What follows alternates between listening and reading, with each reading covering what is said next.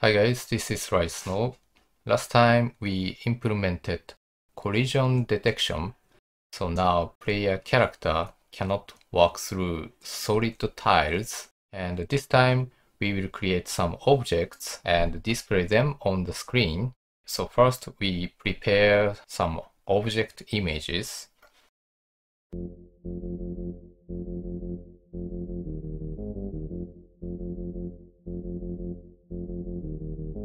Okay, I think. So this is door.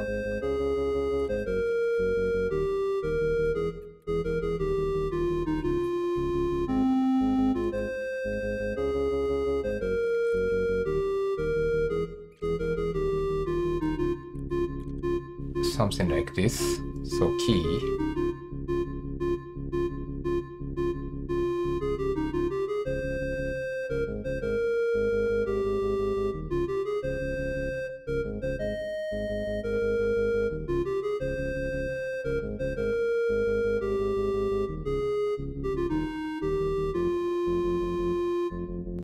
Okay, something like this. So, treasure chest.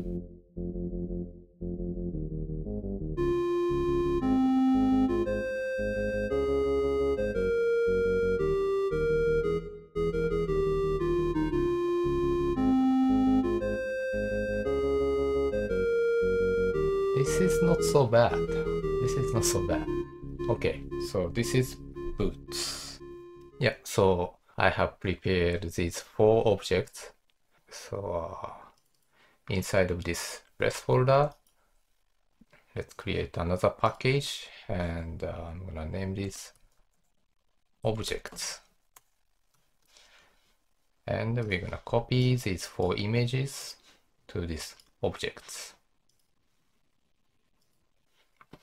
And then this time inside of this source folder, create another package and name this object. Inside of this package, create a graph. And I'm gonna name this super object.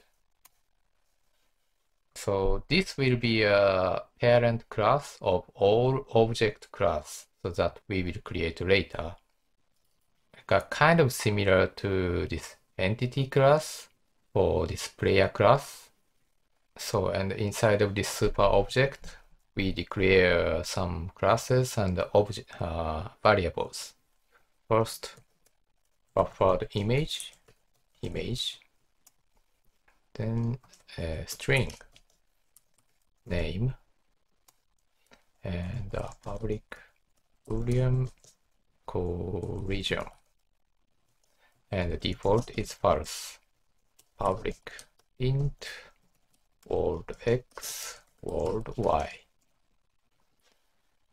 And import buffered image. Alright, that's all for now. So let's create an object class. So inside of this object package, create a graph, and I'm gonna name obj key. Yeah, you can just type key, but I kind of like add this kind of abbreviation, so you know it's really clear that this is an object class. And this object key class extends super object, and constructor obj key.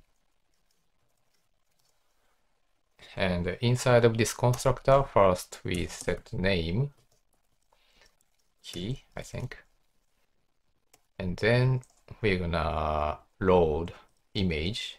So try and catch IO exception e.print stack trace, and here image equal image IO dot read get class get resource as stream, and here we're gonna type the file path. So it's inside of this objects folder. So backslash objects and key.png. Okay, now let's go to this game panel and okay, around here we're gonna use this super object obj, and we're gonna use this as an array and equal new super object. Size is, I choose 10.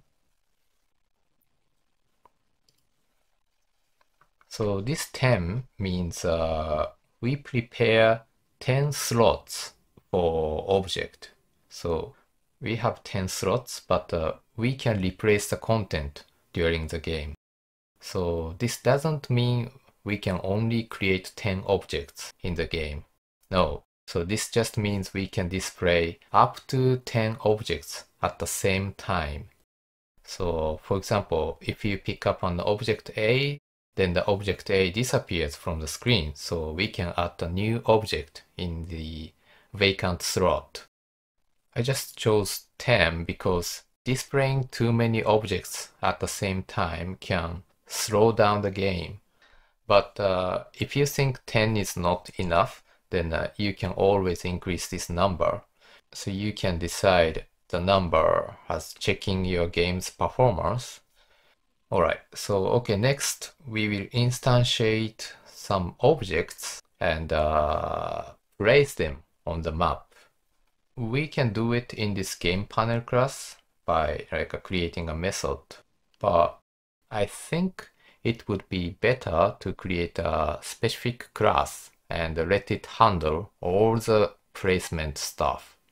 So inside of this main package, let's create a class, and I'm gonna name this asset setter or whatever name you like.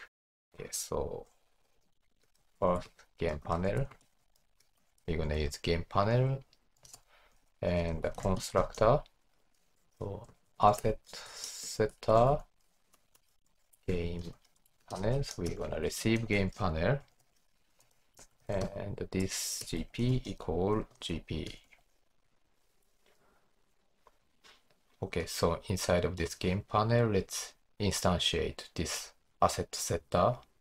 Maybe after this collision checker, public asset setter, a setter or something, a setter, call new asset setter, and pass this game panel class.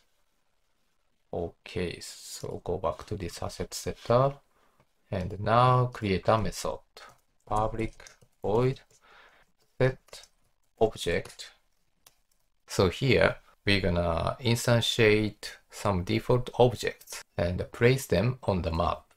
So we're gonna use this object array gp.obj and 0 equal new obj.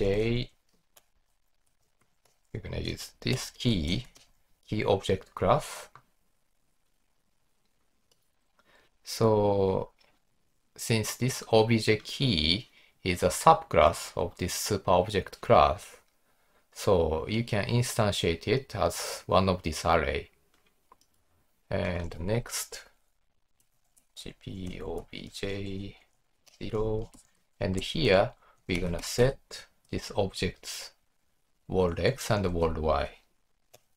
Okay, so I wanna place this key here in front of this lake or pond. Yeah, let's open this map file, and so this point, so okay, I'm gonna change this to grass style, and okay, so call 23 and allow 7. 23 times gp.tile size and gp.obj world y equal 7 times gp dot tile size.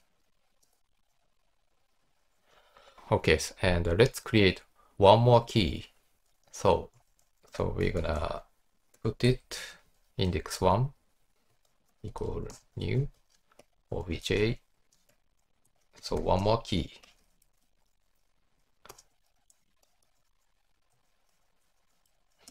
For x. So this time I want to place it around here. 23 and 40. Alright, so we instantiated these two keys and also set their default location. Now let's call this setObject method.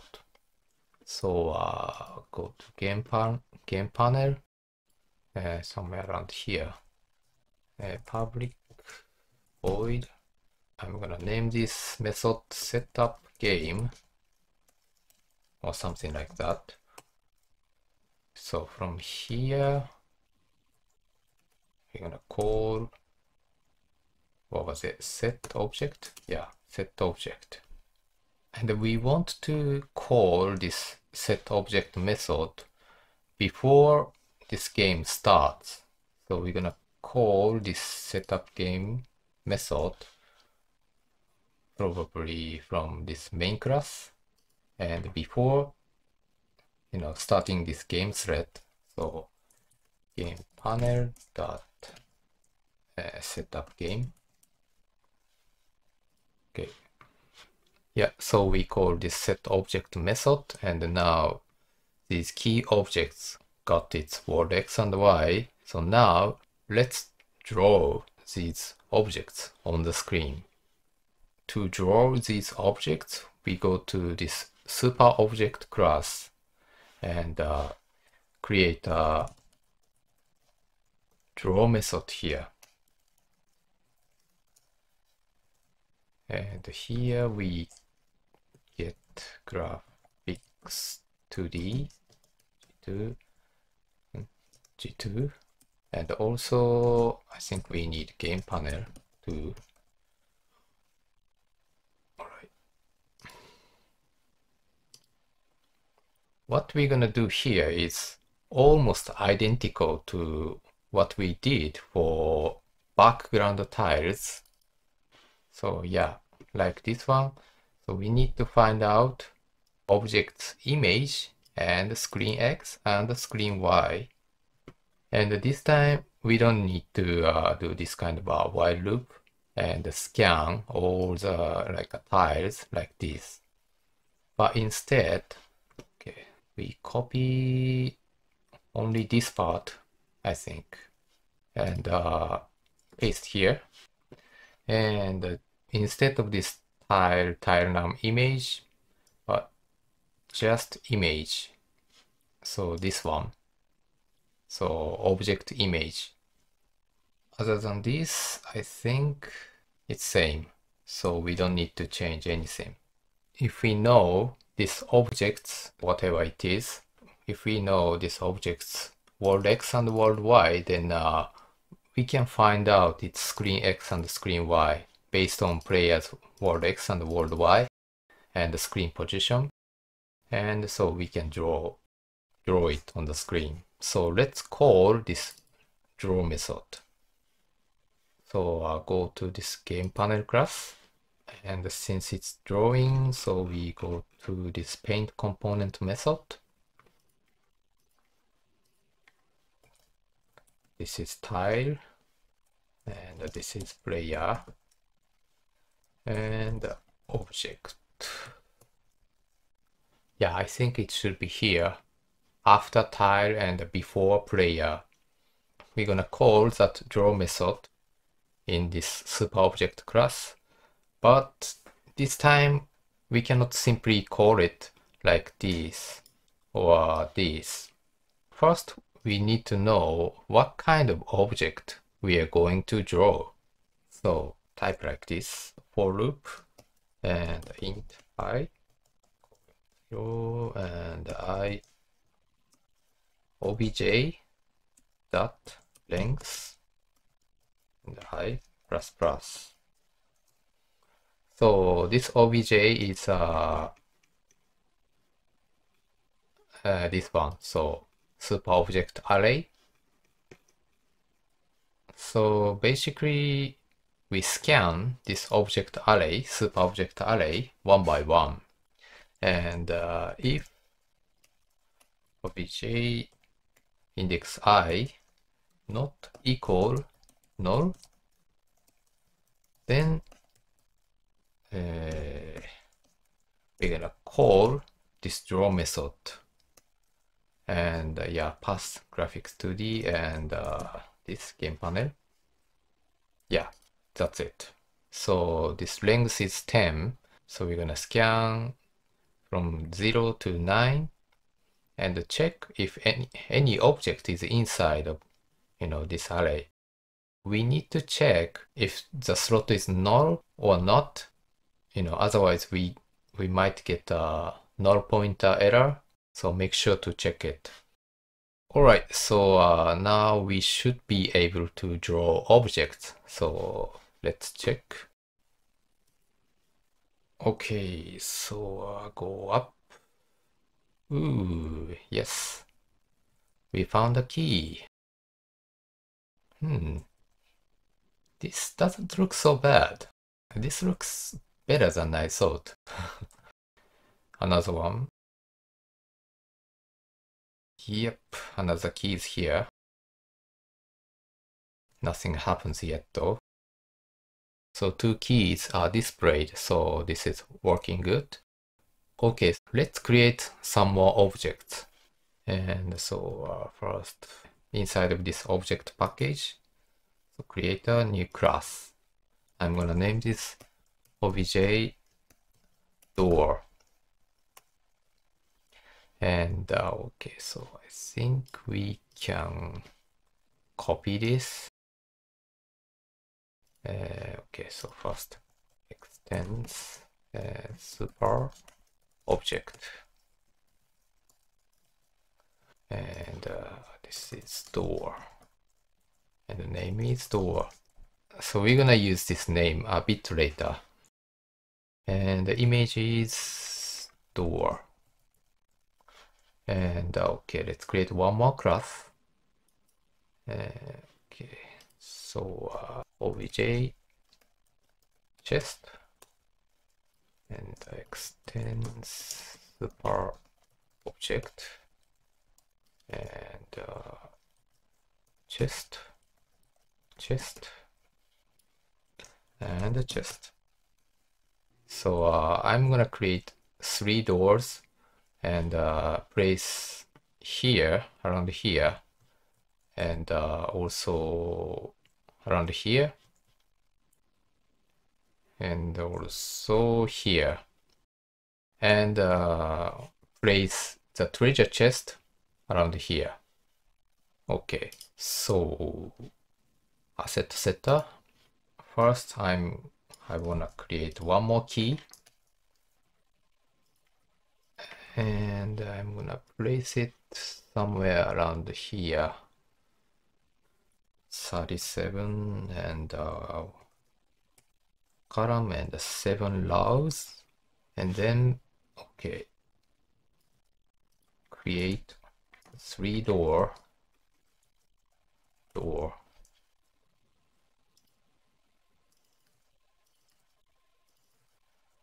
and 3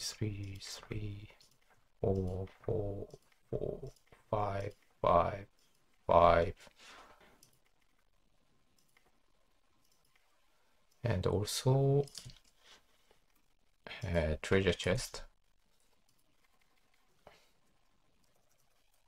and 6 6. Okay, so coordinate column 10, row 9, 8, 28, 22, and the chest is column 10 and row 7. Okay, Yeah, so let's check this again. Okay, so first let's check the third key. Oop, I was expecting around here, so 37, 38, and 8 or something. And okay, so let's check the doors. Okay, so doors. First door, the second door, and oh, not here. It was supposed to be here. And the chest is okay, so let's adjust the placement. So 2 tiles to the bottom, so alright. Okay, so door is here and the chest is here. So now we got 3 keys, 3 doors, and 1 chest. So at the beginning of this series, I said we are going to make a simple treasure hunting game, and we are closing to the end of the first chapter of this tutorial. So the idea is, it's very simple. So first we pick 3 keys and open 3 doors and get the treasure. Right now, there is no collision and you can just walk through this door, but we are going to add collision to this door and change the setting so we can open this door only when you have a key. So basically there are 3 doors, so you need 3 keys. So that's what we're gonna do next. So thanks for watching and until next time.